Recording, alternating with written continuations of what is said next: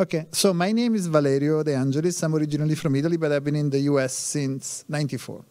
So a little bit of my history and how I got here. So after my PhD, I started a software company called Mindflash Technologies, which was then sold.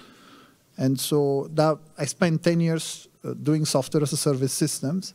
And then after that, I moved on to the City College of New York, in New York City, where I started an energy storage company, where basically we made our own batteries developed from the university work. And then my job was to go from the battery to the system. And that's where I kind of understood that there are so many layers, and all these layers are built by different people in a way which is just not compatible. And I think that's one of the reasons the industry is moving so slowly, is simply the lack of standardization, and also how companies still see their technology and their software base as a competitive advantage, and they're just not willing to share. So I'm now with Sandia National Labs. I'm lucky to manage a fairly large group of really smart, talented people. So whatever work you're going to see here has been mostly done by folks in my power electronics group, energy storage, and software. So it's a work of a lot of people. And what we're trying to do is to slowly bring up software and hardware layers up that we can open source. So not only they need to work, but they need to be robust enough that people can actually use them to further development or in applications. So for this audience, I'm just going to have just a few slides to introduce what is the problem that we're trying to solve as an industry. So as we, traditionally, electricity has been produced by power plants that either burn natural gas or nuclear fuel or coal, some diesel plants. But over the last, I would say, 10 to 15 years, the price of solar panels and wind has dropped to the point that we are seeing more and more photovoltaic. So that's happening like in areas like Southern California, but throughout the country. Texas has a lot. And in addition to that, we are seeing growth of electric vehicles in the same residential areas in which solar is put. So this is starting to create some imbalance on the electric grid where during peak hours, which are typically when the sun starts going down, people go home, charge their cars, solar doesn't produce, air conditioning comes on, and that's where in some distribution network, the grid, it's starting to suffer from some imbalances. The duck curve, which when people first talked about it 10 years ago seemed impossible, but it's happening. So, and one of the problems is that when the first solar systems were connected to the grid, they were connected using grid-following technology. So, to the point that if the grid is down, your solar farm in your house won't produce any electricity unless you have your own battery, right? So. But this is not sustainable because if more and more of the generators disappear and more of the resources are grid following, who is going to set the frequency and keep the grid stable? That's making now power electronics and power converters as a more important resource. And the idea is like a lot of this converters will start appearing on the electric grid, but they will all be made by different vendors. They will all be made at different times, and they will all need to depend on software. And and that's where one has to stop and think. A transformer is this massive machine of windings and oil and magnetic cores, which is immutable. And then when is the last time any of you has held a PC or a Mac for more than 10 years, right? But how are we going to put an asset on the grid that depends on software and it has to last 30 years? I mean, that's the question. So, just to continue on the introduction on what power converters are, typically when you look at one of these systems, You start with either solar or a battery. And solar or a battery, they provide, like current, which is kind of like DC. And you have to find way through IGBTs and other power electronics, silicon-based components, to convert it to AC, which looks like the figure at the top. So 3 phases shifted by 120 degrees. So that's all power electronics does. Takes AC, converts it to DC, and back. And now, as the electric grid changes, in addition to have the grid following inverters, which basically they will sense a frequency and give you what they can. Like the solar might give you 100 kilowatt one day or 50 another day, right? As long as it can sync with the frequency, the solar plant will give you what it can. You have to switch to a situation in which the grid will get formed by the inverter. That's a much harder problem because the inverter will have to sense what is the load that it needs to serve and provide enough pulse power to maintain that 60 hertz frequency and that voltage, right? So that's where things become harder because the grid-forming inverters have to be able to communicate with one another, so they don't just shut down each other. And at the very core, there are 2 ingredients that will make all these systems. One is these lithium-ion batteries, and the other one is these IGBTs, these tiny little MOSFETs. So the idea is, okay, if we have these very simple building blocks, batteries and MOSFETs, why is this so hard? The problem starts when you start looking at the complexity of controlling these devices. So this is IGBT. You can buy them, just they cost a few dollars. Now they make some that will work up to 100 amps. And this is the simplest possible circuit that one can make. So the way the circuit is operated, you can think of it as a pump.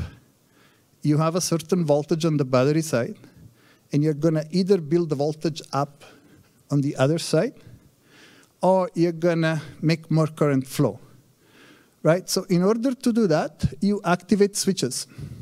So in this particular case, you need 2 MOSFETs. So you turn one on, and then you turn it off, because you turn the other one on, and you keep going. A device might have thousands of these. If you turn one on before you've turned the other one off, you're going to short their circuits and burn that MOSFET. So that's how easy it is to destroy these devices, right? So that's one of the reasons why writing software to control power converters is hard. There are hundreds of these, sometimes thousands of these. There may be thousands of offsets. One wrong sign, the whole thing is gone. It's kind of, and they're gone with a little puff of fire, actually, and that's it. Batteries are kind of like the same kind of deal. So this is a 18-1650 kind of battery. This is the initial Tesla Roadster mounted these batteries. The initial Tesla Powerwall was using this battery. They're like literally this small. And internally, they have anode and a cathode. Without getting into the chemistry of it, lithium ions will go into this structure, in and out, and then they will bind on the other side with a very complex metal. But lots of things happen over time. The carbon structure cracks. The cathode also cracks. They get detached from the current collectors. So when you look at one of these batteries, you see that they will produce less and less energy for you as they age. So not only some of them will break in unpredictable ways, but some of them will age faster than others, right? So, and imagine you have 100,000 of them in an installation. How are you going to manage them? So this is what makes management of battery systems difficult.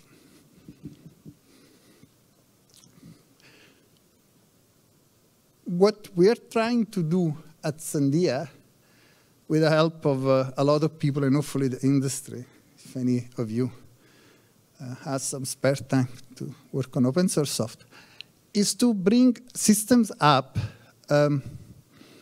that can be used as grid-forming inverters and depend on batteries to do that. So in order to do that, we have to build electrical and mechanical systems. We have to have control software, and then we have to have data-driven modeling and analysis tools. So that if we have hundreds of these devices, or thousands of millions, however many we're going to need, somehow they can interact with each other in a standardized way. And so this is what we have been doing for the last few years. Some of these ideas started in 2018, some of the work, but over the last 4 or 5 years, say. Traditionally, what you do, you connect the battery to the grid using a single power converter. So this gives very little flexibility to the grid. If one battery fails on this side, the entire system is down. You have to keep the voltage stable so you can operate this piece of power electronics. We switched to a different topology, which basically has some intermediate steps between the battery pack and when you go to alternating current. So we are developing a cascade of DC to DC converters, which basically allow to take any battery on this side and build a common voltage on that side. So this basically allows to kind of plug and play. So vendor A has a battery, we connect it to one of these devices. As long as we know how to charge that battery, that device can become part of this network. 10 years from now, this battery dies, we get another one, reprogram this converter, and the battery can be part of the network. So this is a way to kind of make system more scalable and stand the test of time a little bit. And this is the first version of the system we built. Again, we had to build the mechanical components. They have to be robust enough so that our mechanical components don't catch on fire. We don't want to be those people. Then we need to have a battery management system. For now, we're using an off-the-shelf BMS, but we're transitioning to an open architecture BMS, starting from a reference design from a company called Fox BMS. There is Fox BMS, is an open source BMS for automotive industry, and we're going to repurpose it. And then we have 2 different models of the DC to DC converters. This is the block. So basically, you can see in one box, we have the BMS, the converter, and the batteries. And so that now allows to basically decouple the problem somehow. And as long as we release the designs of the DC to DC converters, people can take the converter, they can take the embedded software, and they can run systems. So that's the idea. When you look at the software a little bit more, the green is kind of like the core of the software itself. It's an energy management system. Decides when to charge and discharge the battery to meet whatever demands of the application. And then there is what's called the battery management system. Battery management system job is to make sure batteries stay within safe boundaries. Otherwise, they may either catch on fire or be destroyed. And we are also starting to work on supporting the communication protocols that all these devices, all these external devices will use. So we have libraries for serial, Modbus, and CAN bus communication.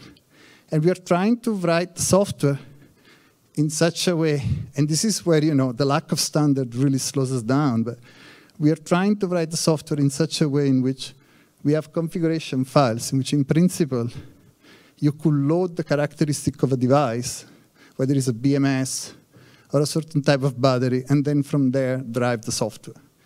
And we have been working with IEEE and other standard entities to kind of come up with a consensus on at least what the format has to be.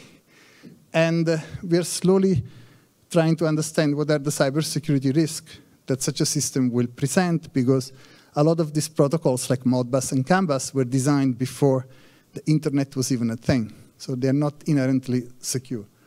And then the other problem that we're going to find, and we're trying to figure out how to work around, is that currently at the fire department or underwriting laboratory will not certify just the hardware or just the software. They will certify the hardware and software together. So how do you have a configurable system and get it certified? That's another open issue. But the good news is the system works. So this is some data that we generated. On the left, this is a lithium-ion battery pack for lithium-ion cells. On the right is 6 lead-acid cells. And we were able to, we can operate them freely. We can discharge, charge. We have correct charging protocols for both of them. And now we are expanding from this initial system that only had 4 battery packs to one that is a complete rack. It will run at the same voltage of the batteries that you guys installed in your campus, which is 1,000 volt DC. So as we do that, we find that cells quickly start to deviate. So like the top shows like the voltages of the 4 lithium-ion cells, and the bottom shows the voltage of the 6 lead-acid cells. You can see that they don't track each other. So over time, these cells will deviate even more, and that will impact how much energy you can actually take out of the system. And that's why we are developing databases of battery data. So this is probably, no, definitely, this is the largest database of public lithium-ion cell data. It started as a small project, COVID project, where I wrote the code and one of my colleagues had the data. And now we're getting data from the major universities, national labs in the US and internationally. And I can tell you that all the energy storage companies, EVs companies, and a fairly well-known rocket company, they all get data from there, which tells you how messed up was the industry, right?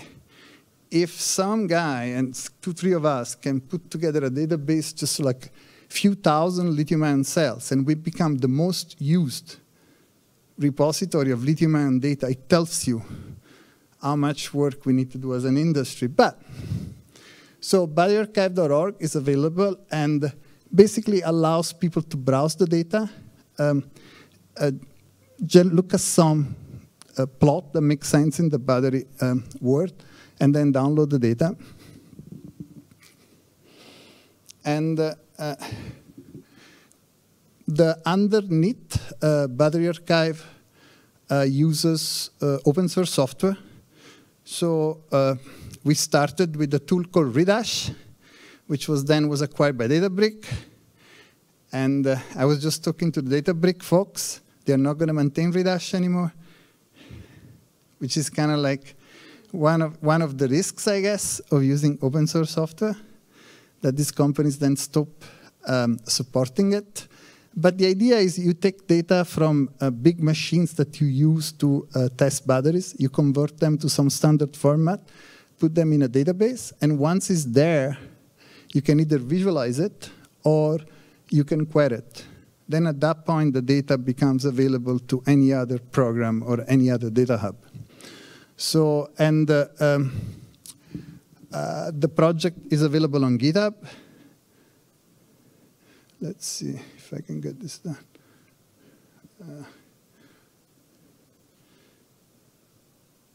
Let me see. Let me try. If I can find my mouse now. There. All right. So if you go to GitHub,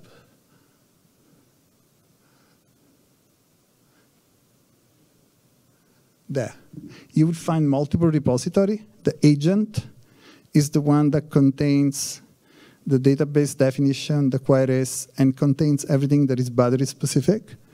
The service contains the SQL alchemy part and all the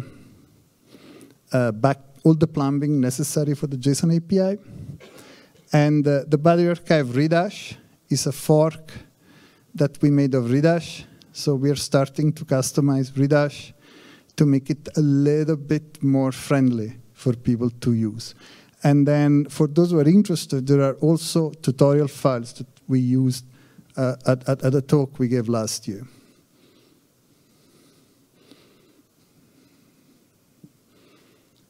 So one of the things we did to Redash, for example, was to, I don't know, has any of you used Redash? You know what that is? Okay, so Redash is a dashboarding tool. It allows you to make database connections easily to most data, MySQL, Postgres, Synflux, whatever. And then you can import the data, query it, automatically generate graphs, and then put those graphs into dashboards. So, but one of the things they did, they wouldn't allow in a table to select multiple cells, or the filters weren't linked. So we made some changes to the Redash interface.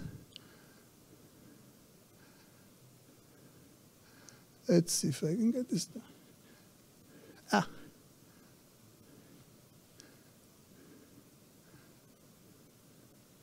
Maybe not.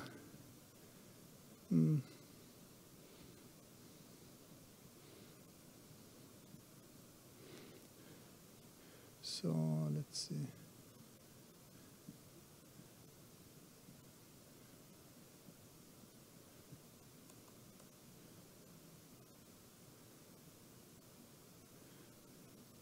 So to give you an idea of how all this works, for example, you can select a couple of cells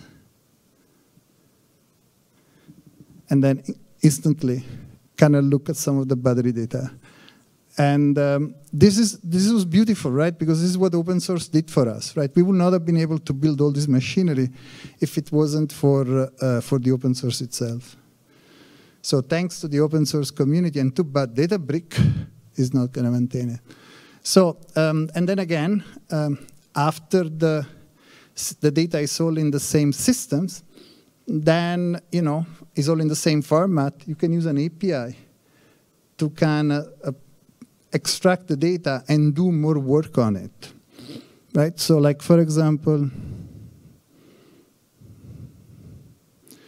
one of the things you can do is you can pull the data into a Jupyter Notebook interface.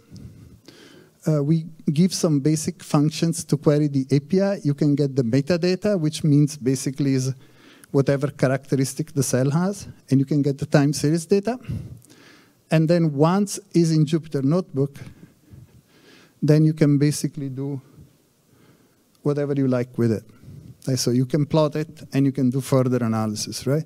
So now, for developers of machine learning programs and modeling, it means that we did all the work of taking all the battery data and put it in one system.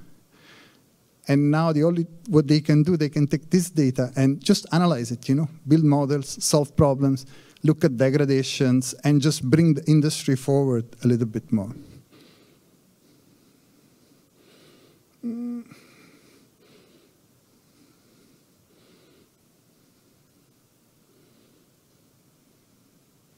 Another thing that we are trying to do, we are trying to promote groups that are writing models of batteries. So there is a group in the UK that has introduced a package called PyBAM.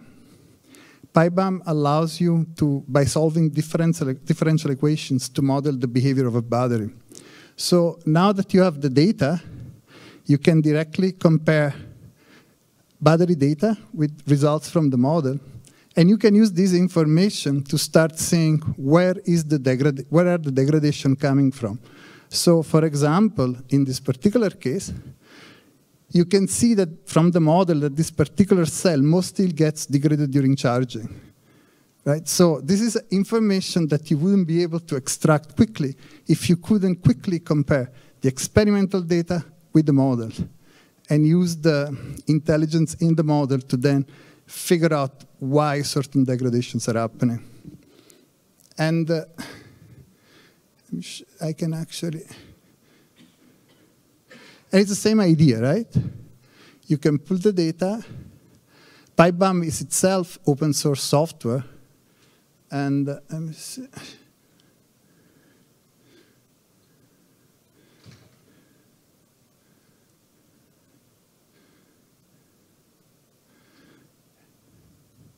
You can set up the experiment, run the solver, and generate the data, right? And once the data is there, again, you can compare it with the battery data, right? And so we are having more and more researchers now coming to Battery Archive and taking the data just so that they can validate their own models. And this brings me to the last few slides. We are also building,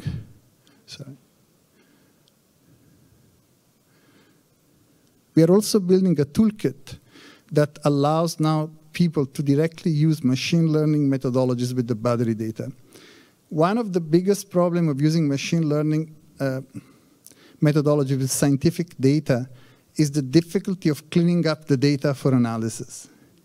The data, some data needs to be discarded, some other quantities need to be calculated. So we are releasing a toolkit that allows people to calculate quantities, like, for example, in the battery industry, we use this delta Q. It's just some battery stats that people use to understand battery behavior. We are going to give people libraries to calculate those. So they can then use things like ElasticNet, which are part of standard machine learning toolkit like scikit-learn or TensorFlow. And then from there, find out ways to estimate battery life using information that they can collect early in the history of the battery. So, remember, in one of the previous slides, I was saying, well, different batteries will age differently. What if you had the ability to understand how those batteries will age in the first month of operation instead of having to wait years? That's where some of these machine learning methodologies come handy, but the difficulty of using them is that it's just hard to collect the raw experimental data and to clean it up for machine learning. So this is part of the work we are doing. And we are about to release a toolkit that people will be able to use to clean data and then, generate this kind of machine learning results. So as you see, it's a lot, right? I mean, to go through it is a lot. You need the hardware, you need the software, you need the mechanical systems, you need the ability to collect data, and you need the ability to analyze this data, right? So, and you also need a lot of buy-in from other entities. So we've recently launched an initiative called the Principle of Battery Data Genome in collaborations with other 5 national labs and a bunch of universities, where we are trying to at least standardize the API that Battery Archive and all the other tools available in national labs and universities will use. Because we think that if we can standardize at least the data communication, that will make it that much easier for then different groups to build tools that can work with one another. So yeah, and this was my talk.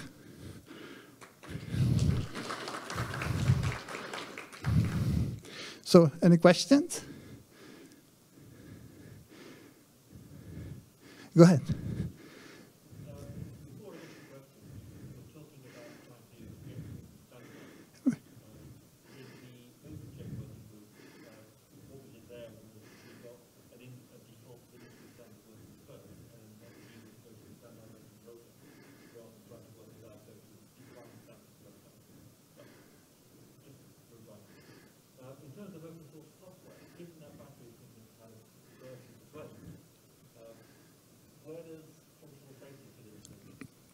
Yeah, so that's where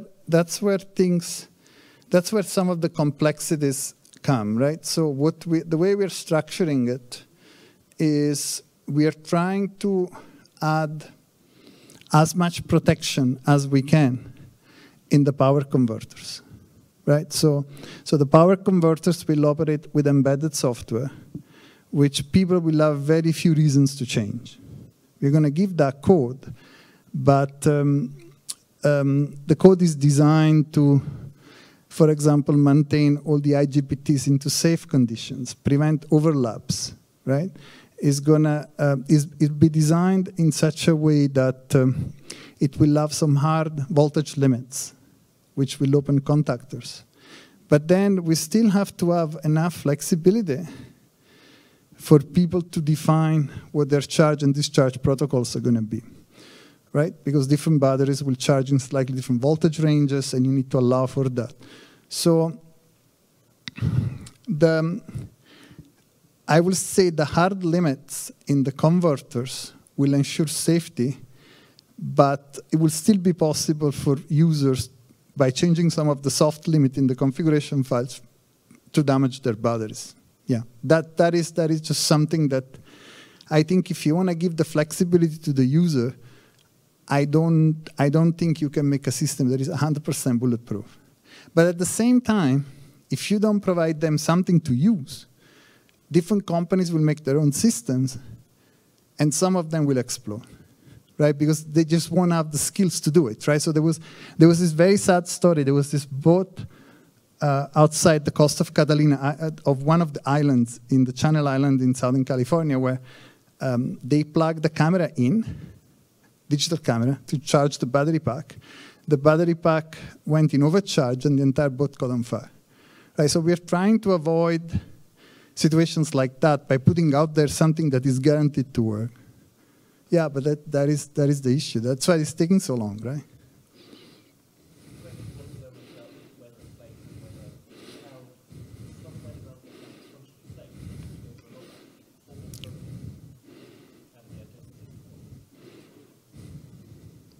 So, like, the question is, how do we?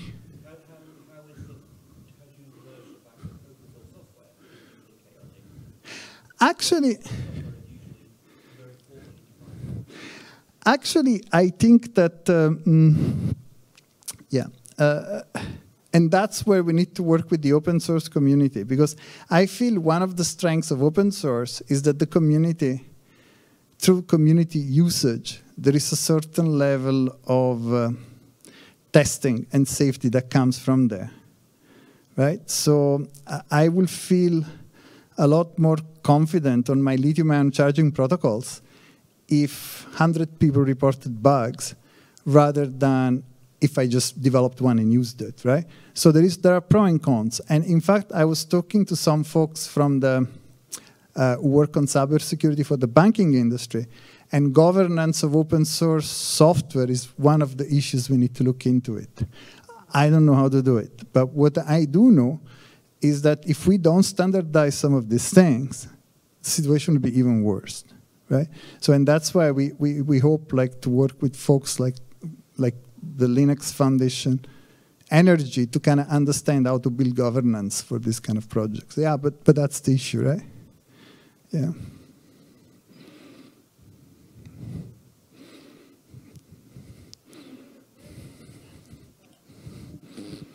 Yeah, so what we're trying to do is, by the end of this year, we're going to finish the design of this actual system, and there are several universities that want it.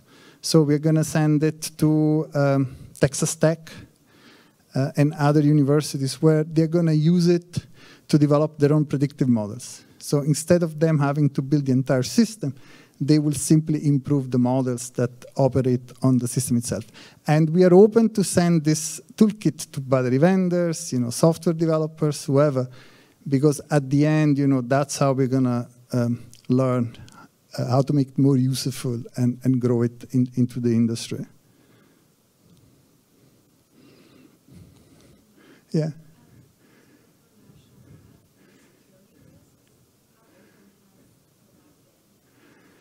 Yeah, so initially there has been some resistance in the idea of having open source as part of the portfolio of activities, but over time, especially as the battery archive site has grown, And as a couple of groups started to use the open source software, now we have a pathway. So it's more like at the end we love to, I think there will be some process that will have to be followed once we start sending these things out. But at the end of it, we're a national lab. So if we don't do it, who is going to do it? Universities are not going to do it. Vendors are not going to do it. So this seems like the kind of stuff that national labs have to do. Let's see. Any other question? What's the one thing you want people to do? Yeah, definitely help. There are a few things. One will be help with the governance of it. We want to make sure that we put this on a solid foundation, because as we put it on a solid foundation, then we'll have to get utilities and regulators and other folks to accept it. And that I would say is the number one part. And and the other part, which I think is a challenge for the community, and I don't know, maybe it's not, but how do you open source and maintain things that have both a software component and a hardware component? Because it's hard enough to version control software. How do you version control software and hardware? So we'll definitely want to know how to do things like that. We have projects like that. Yeah. So then we should talk. Yeah. Okay. Well, yeah. Well, if there are no other questions, thank you, everybody. And yeah.